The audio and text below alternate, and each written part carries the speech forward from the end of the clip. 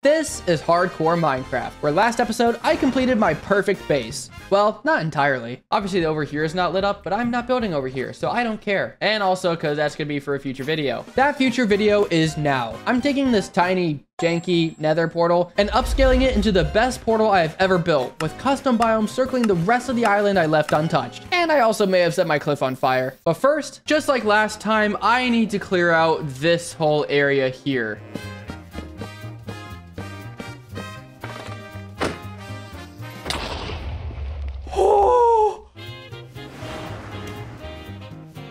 It seems there are more floating vines up here somehow. I really don't know how this keeps happening. Now we have everything cleared out. It looks a lot better as a build site. And don't worry, I did not mess with any of this. I'm keeping this all the way till the end of the series. So with that in mind, I should definitely light up the island. And I do not have the torches on me to do that. But again, I would like to light up the island so I have a good spot to build with. And I just realized how stupid that would be if I'm going to cover up all of this with blocks. Okay. I will light up the island later. I will just build during daytime. But before I get to building, I'm going to break some bedrock because I am stuck on the nether roof. 16 TNT should be enough. I promise I will break this ugly mob farm later on. Now I can build a simple bedrock breaker. All right, attempt number 1. I think I remember how this works. Darn it. Oh, I am glad I have another totem. I am down to my last totem again. Okay, this time, using a chest plate. Okay, that's all it took. Well, this is a terrible spot. Why did I choose this? We're gonna make this work. If I just do something like this, place a bunch of torches down, and then I dig this way. That actually worked. I'm very surprised I made that work. I just choked on my spit. Stage 1 of this project requires me building 5 custom biomes, and they're gonna go all across here. And I'm gonna go ahead and start outlining where each biome is going to go. Wait a minute, I missed a piece of sand down here. Why do I do this every episode? There's always something I miss. The nether waste is gonna go in this area, followed by the warped forest, which will then be followed by basalt deltas for a little bit. And then we'll go into the crimson forest, ending off with the soul sand valley to honor the fact that Poe is dead. So there we go. The whole thing is outlined, and now I think I have an eyesore to get rid of. Let's just go ahead and get rid of this entire mob farm real quick. Finally, that eyesore is out of the way. That is so much better. Don't worry, I kept all the music discs, so they can go right in, here. Yep, I will forget about these music discs, and then I will one day say, wow, those music discs are cool. Where'd I get those? Anyways, the first biome I'm going to build is the nether wastes. Luckily, this biome is very simple, and it only requires a few blocks, most of which I already have. To begin this build, I'm really just gonna go ahead and place a bunch of netherrack. It's pretty much the same as last episode. I'm just putting blocks over the existing terrain. I thought I had enough netherrack, but I guess I've got to get more. On today's edition of Is the Nether Dangerous, we have hoglins, which are not dangerous. I don't know why that was a problem. Hey, you go that way. I'm also going to grab some lava because I want to add some lava pools in this biome. Maybe I could add one right here. Now I just got to take my lava buckets, fill in this big pool, and then I can make a smaller one over here with some lava dotted around and finish the biome by adding the nether ores. But other than that, I think the biome is done. Maybe one more dot of quartz up here. But that is the first biome complete. Let's move on to the warped forest. So as you can tell, there is a lot of dirt left, which is why I'm going to take my netherrack and go back and fill in all the holes left by the dirt. I'll just start doing voice impressions on myself. I'm so bored doing this already. This is Hardcore Minecraft. These are 20 shulker boxes, and for the next 200 days, I'm building 20 automatic farms to fill each one, starting with the cobblestone farm, filling up the first shulker box. As the video continues, each farm gets more difficult to build, and I even almost die building the... All right, now let me go ahead and take some bone meal, plant a bunch of warped trees, and I think I can just go ahead and place in a bunch of bone meal down here now. Oh, dude, I could have just done this. Could have just bone meal the ground and not planted the trees. All right, it's looking pretty good so far, but there's one more detail I want to add, which is these twisting vines. I think the twisting vines really add a lot to the warped forest, and I want to make sure that I have plenty of these around. And I think that will be the last twisted vine. So if I fly away, the warped forest biome is complete. I think that looks pretty cool, but there's no time to be happy. It's time to move on to the third biome, the basalt deltas. And I am very scared to build this biome. Oh, and I have like no food. So now I just need to find a basalt delta biome, which is right there. And this seems like a pretty good spot to start mining. As you can probably tell, the basalt delta is the most complex nether biome. I need lava, basalt, blackstone, magma blocks. Wait, how did I... Okay. There's a lot of weird shapes in this biome with all sorts of layers of blackstone, magma, etc. In all honesty, I was so focused on building the biome that I forgot to talk about building the biome. Well, until this happened. And then I wanted a... No! No! My cliff! My cliff is on fire! Aw, dude, it destroyed so much of the cliff. Oh, that actually was like 10 blocks. Okay, it only burnt 10 blocks of the cliff. We're fine. I have to make sure that doesn't happen again, though. That would be very bad if the whole cliff burnt down. But 3 of the custom biomes are done, and now we can move on to the Crimson Forest. Did that sound like the Mario music? Wait, what is that? What's that right there? It's a ruined portal. That is not what I thought it was, a lit portal. Golden apple, prop 4 golden helmet. I'll take that. You go away. And an enchanted golden apple? How did I not see that there when I first opened the chest? Am I just blind? Like, do I need glasses? Considering this is my first enchanted golden apple, I think it deserves a spot in my room. That seems like a terrible spot for that. There we go. Why is there a pig there? Hold on a second. Don't tell me they escaped. No, they're here. I guess I just have more pigs on the island than I thought. Kind of wish I'd kept you guys in minecarts. I could already see the peril that would come with this. I would manage to flick a trapdoor and you guys would walk out. I'd be so sad. Although I don't ever plan on trading with you guys, so I never finished this house. What is with me and not finishing the projects I do? You know, if I had a nickel for every time I thought a project was done, only to find out that I missed something, I'd have 2 nickels, which isn't a lot, but it is weird that it happened twice. I have an arrow sticking out of my head.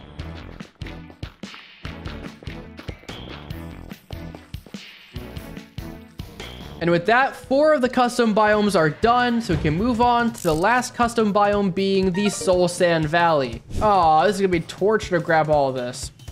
Why do skeletons burn in daylight, but they don't burn in the nether? That's probably enough of those blocks. Now I need to find more bone blocks. Now that I have everything, let me grab my soul sand, and hopefully this is enough to cover the area. And that's the last of my soul sand and soul soil. I have still a lot more to go, apparently.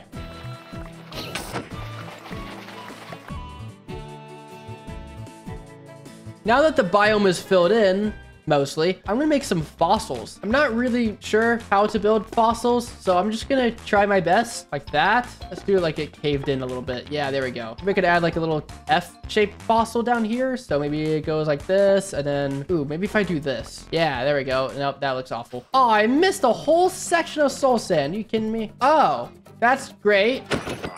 Okay, cool. I got a bad omen bottle for an hour and 40 minutes. Now I'm going to go ahead and light up the soul sand. There we go. Just nice little funeral flames, I guess. And that's about it. So if I fly away, the Soul Sand Valley is complete. This thing looks pretty cool.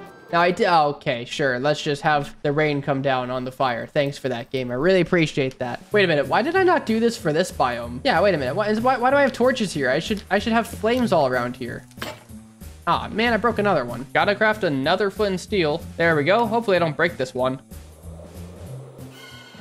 No! Oh my gosh. Oh my gosh. Oh my gosh. It's all on fire. It's all on fire. Go away. Go away. Go away. Go away. Go away. Oh, no, no, no, no, no. Stop, stop, stop, stop, stop, stop, stop, stop. Stop burning. Stop burning. Stop burning. Well, it's all gone.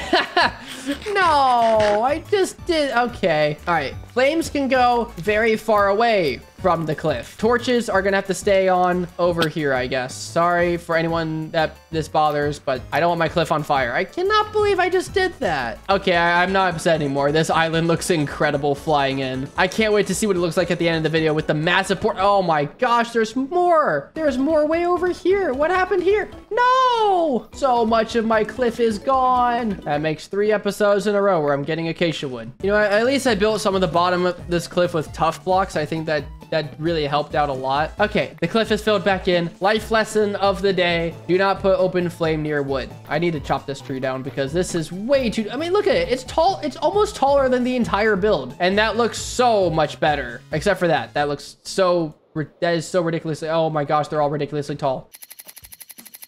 And with those modifications in place, all 5 custom biomes are complete. But now that all the biomes are done, let's move on to the elephant in the room, which is this giant gaping area here, which is reserved for a massive nether portal. But before I build the portal, I want to get an enchantment for my boots, because right now, soul sand is terrible. I just need to find some pigmen to trade with. Ah, here we go, here we go. Just give him some gold real quick. Now I'll just sit here until I get soul speed. Oh, soul speed 2, okay. I just need another soul speed 2 book, or preferably a soul speed 3 book.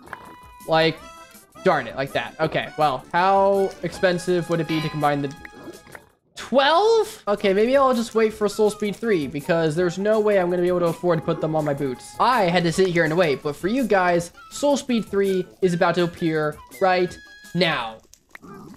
Darn it. All right. Fire res? Oh, fire! There it is, there it is! That is one of 2 enchantments I wanted. And now it's time for the scary one, Swift Sneak, which can only be found in an ancient city. Which, using chunk base, I know there should be one around here somewhere. There seems to be a cave entrance down here. This cave goes nowhere, though. Well, I guess I could just dig straight down. Surely nothing bad would happen if I did that.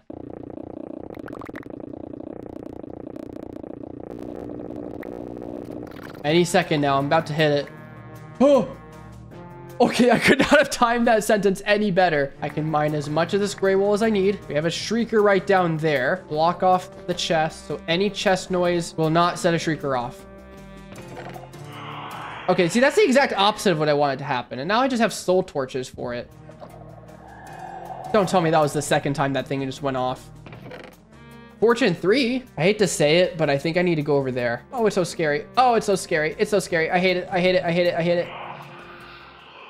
Don't tell me flying caused that. I think if I open this, I should be okay. Looting 3. That is not the book I wanted. Dang, that's a good hoe. That sounds terrible.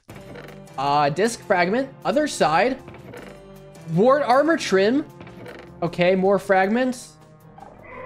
I just set it off. I set it off. I set it off. I set it off. He's coming. He's coming. Uh-oh. I can't see. I can't see. I can't see. Okay. I've kind of created a situation for myself. I'm going for it. I'm going for it. I'm going for it. Uh-oh. I can't see. I can't see. I can't see where I'm going. Oh my gosh. Oh my gosh. Oh my gosh. Oh my gosh. Oh my gosh.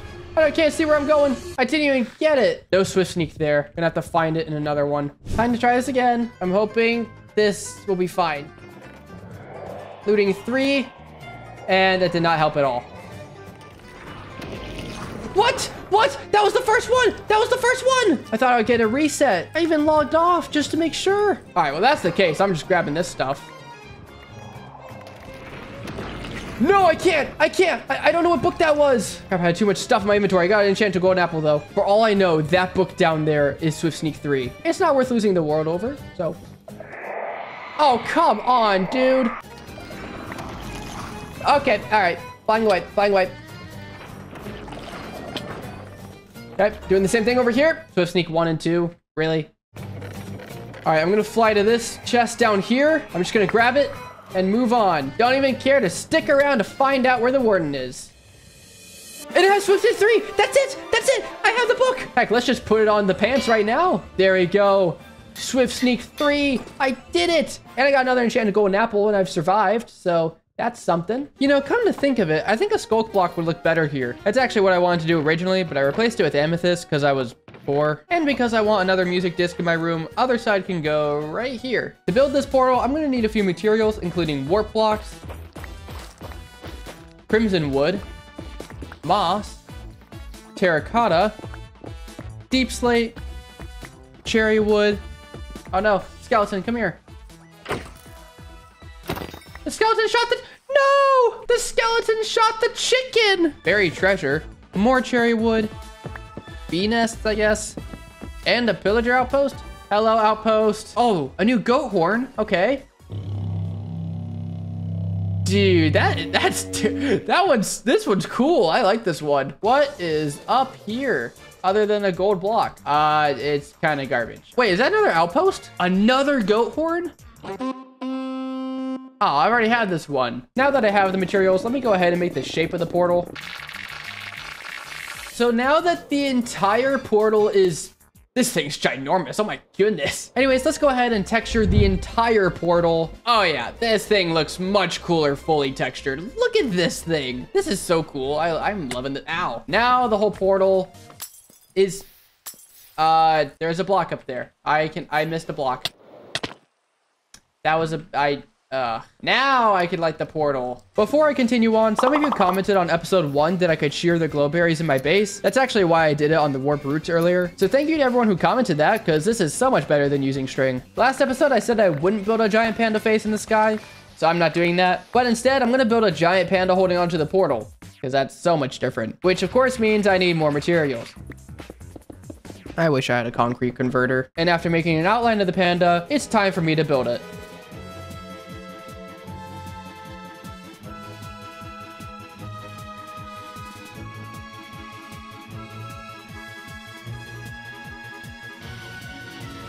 And the final couple blocks go here. Oh, I fell off. So now if I fly away and turn back, it looks so good. It looks so good. It's Poe. It's a giant Poe holding onto the portal. Don't worry, I'm not going to keep these torches here. I just needed these as a little placeholder because right now it needs to be lit up. Otherwise, creepers will spawn on it and it'll blow up. But I do need to get some wool now that I think about it. If only I had a sheep readily available to me. Oh, look at that. A readily available sheep. That's crazy. They can't regrow anything because they don't have grass. Okay, I'll get them grass. Hold on. It's a little weird because that's very green in a room that's not green at all, but yeah, whatever. If the chunk loader is still active, how much iron is this? Oh, dude, it's full. I'll just put a bunch of iron in here. Who needs storage when you have shulker boxes? Who needs storage when you have storage? I'm so smart.